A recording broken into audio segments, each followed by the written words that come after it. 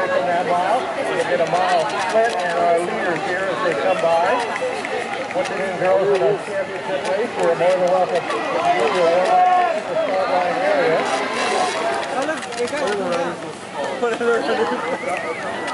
You might need to call it.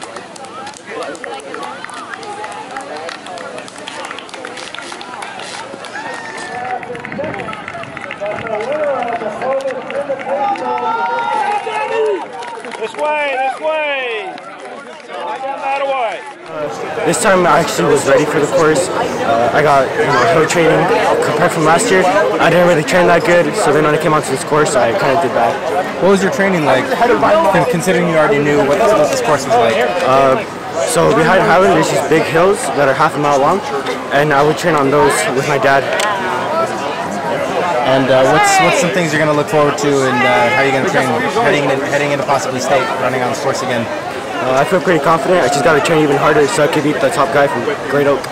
What are some things you learned on this course that you can take if you guys make it to state? To search every hill and to take advantage of all the downhills. Okay. What are you running next week? Next week I'm running the Santa Clara Invitational. How are you going to prepare for that? Same training I did for here.